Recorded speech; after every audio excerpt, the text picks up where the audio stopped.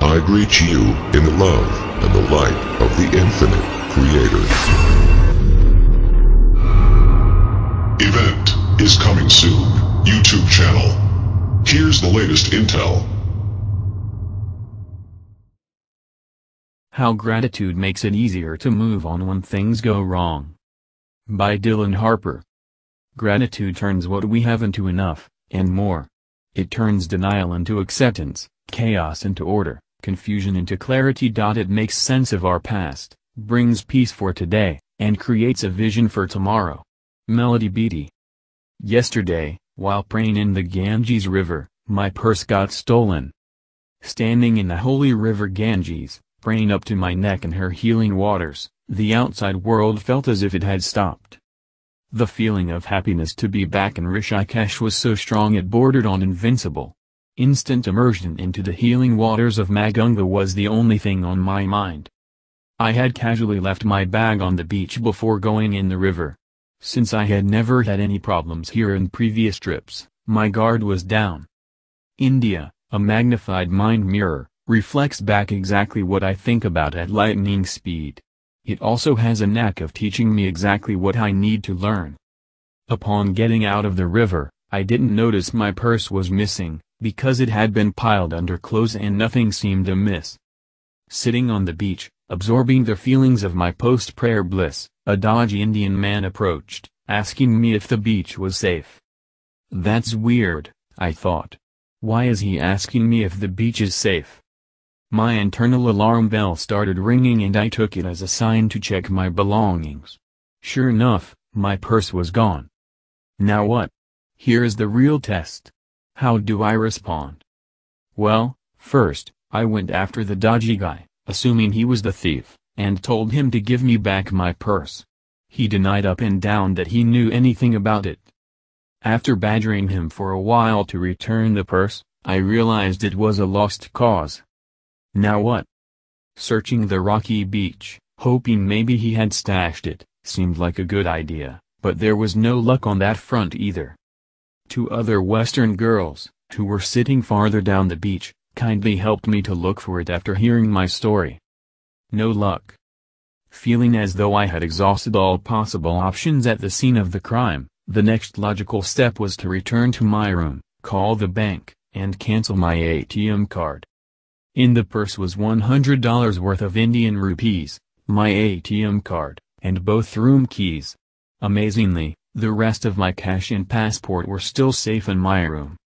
Listening to the little inner voice that told me to leave them there, just prior to the beach excursion, was proving to be a massive blessing.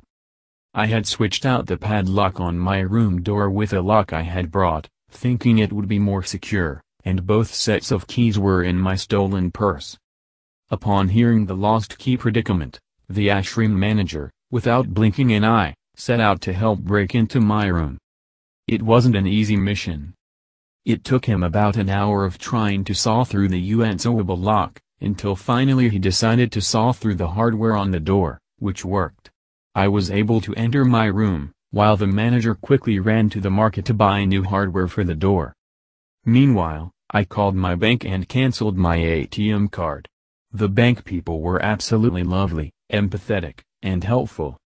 My neighbor in the ashram offered to make me a cup of tea, and the neighbors on the other side offered us some of their beautiful meal they had just cooked. In the midst of my vulnerability, I felt supported on all sides. Immediately, I began searching for the lesson in my purse getting stolen. Acceptance, gratitude, humility, and letting go were the words that came.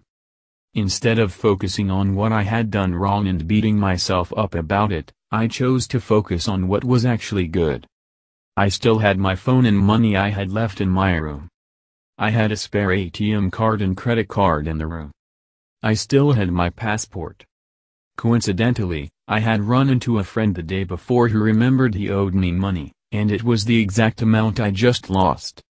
My neighbors were generous and kind. The ashram manager was lovely and helpful and didn't bat an eye at destroying the door hardware. The bank people were helpful.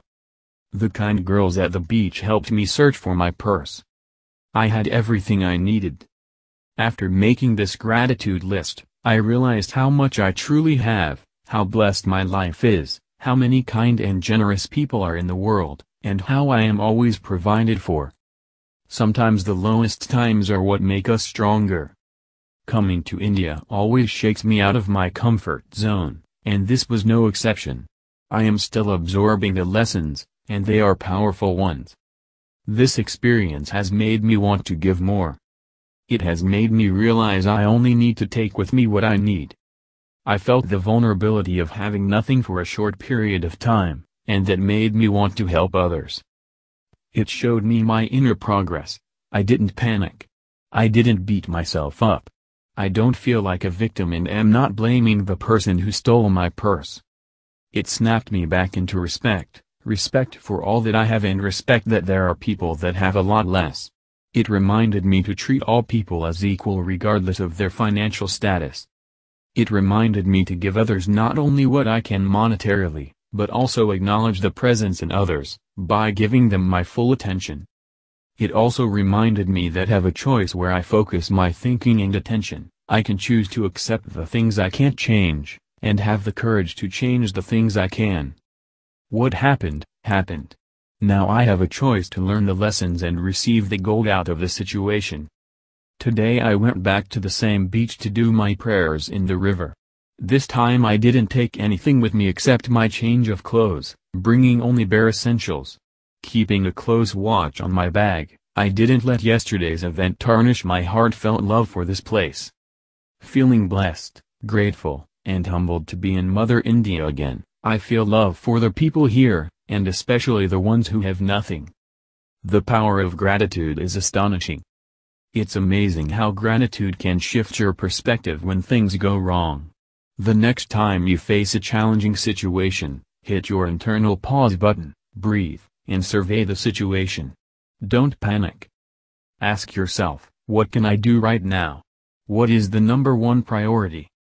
Accept that what has happened, happened. Don't beat yourself up for what you didn't do.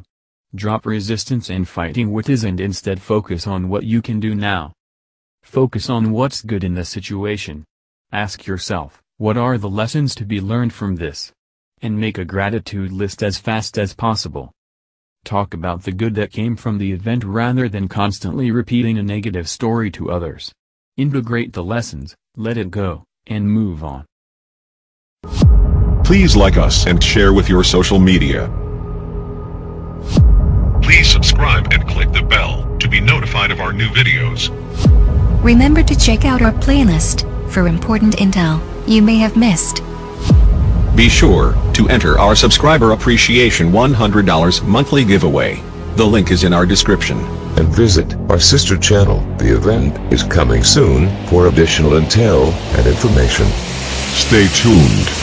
Victory of the Light. Event is coming soon. YouTube channel.